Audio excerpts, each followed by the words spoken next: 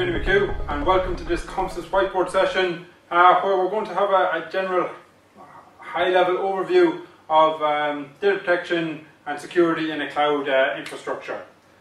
So in this diagram we have a generic hybrid cloud. We have our private on-premise infrastructure and our public off-premise infrastructure on a generic service provider. We've a couple of switches or networking environment. We've got some hosts, maybe ESX hosts, and some generic storage there.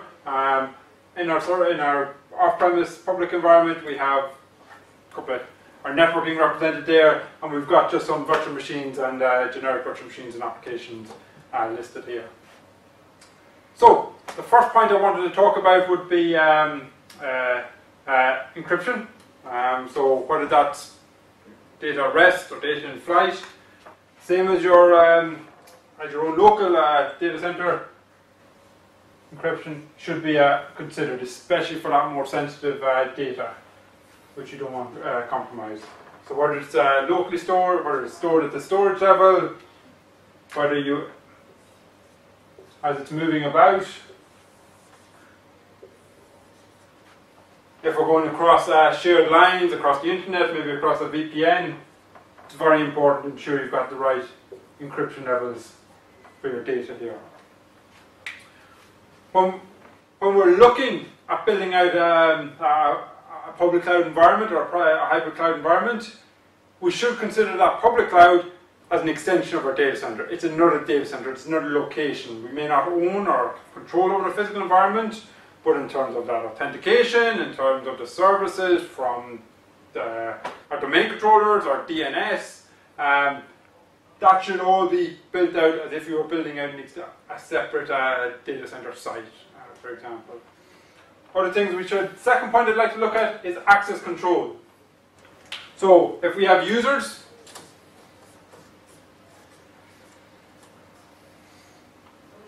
it's important we put in the right level of access control.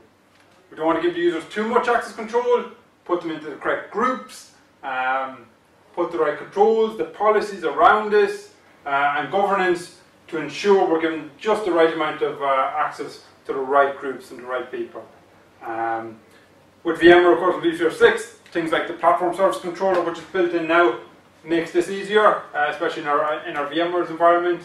And we can build authentication for private or public at various different locations. So we have a single sign-on on one point of authentication. Okay. Another point I'd like to make, I suppose, is security training. It's important that we ensure that our team and our users are aware of the security implications, are aware of what's happening, how data can be compromised, how leakage can happen, and so ensure they're vigilant and compliant against these outcomes.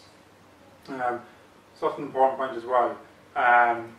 From our service provider point of view, we need to do some checks around here as well. We need to check out the service provider. We need to make sure their regulatory compliance, make sure their audits are in tune with the same audit we would run internally. We need to make sure they have the right level of certificate level, at that ISO level. For example, depending on the applications or end user customers, our own data, which we're going to be storing here. We want to be able to check who's working there at the service provider level. Maybe we can do background checks. Does the service provider do background check on the people? What logging, what monitoring tools have they got? What dashboards are they going to provide us that will tie into our own operation applications? We want to make sure we have the right SLAs.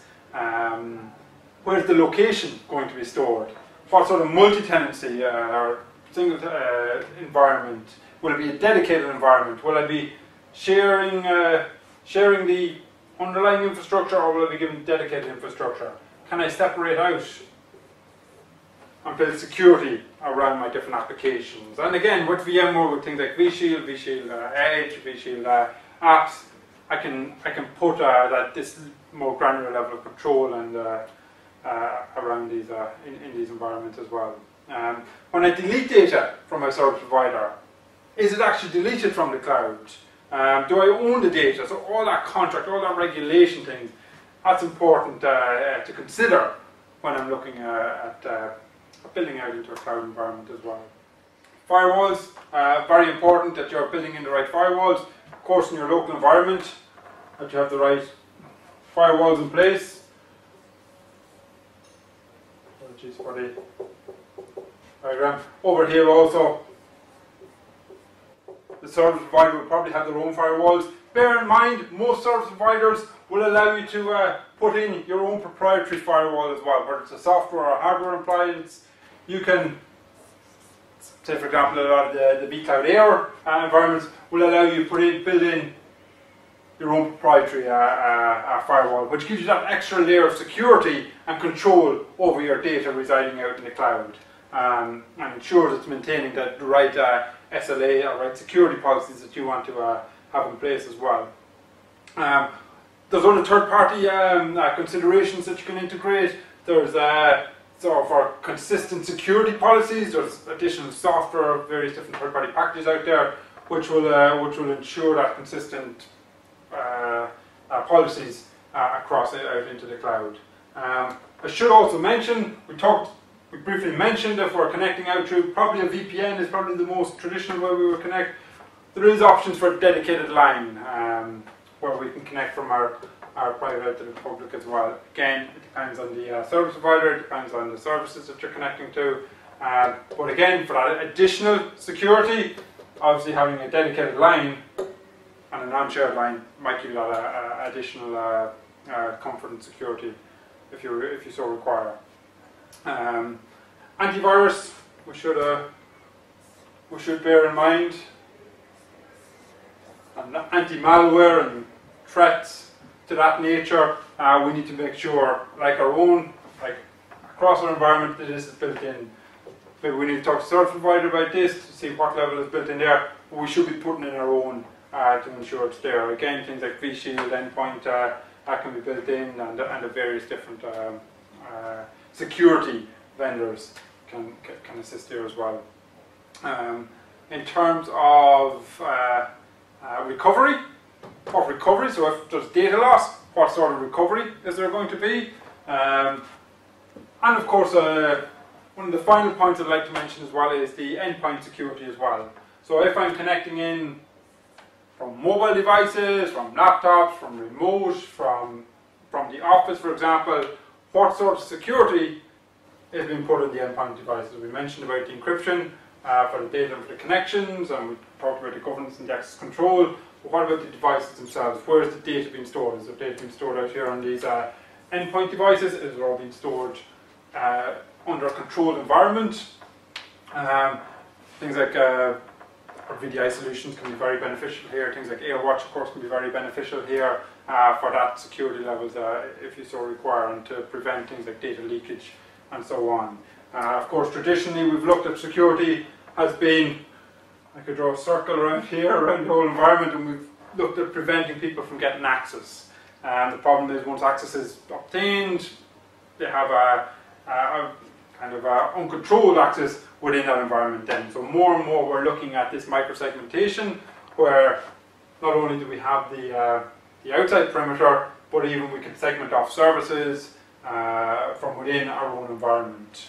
And VMware is leading here, we can with things like NSX and that, which we'll hear about more in the future. So, as we're talking about security, really should mention the VMware Security Hardening Guide, which is available on the VMware website. Definitely recommend having a look at this. This will go through a plethora of best practices and recommendations and changes that you can make in your environment with various different priority levels as well. So definitely worth check out. So from our point of view, we partner with some of the leading security companies in the market. So if this is something you'd like to find out more about or talk about, it goes without saying, don't hesitate to contact us. So thank you for watching.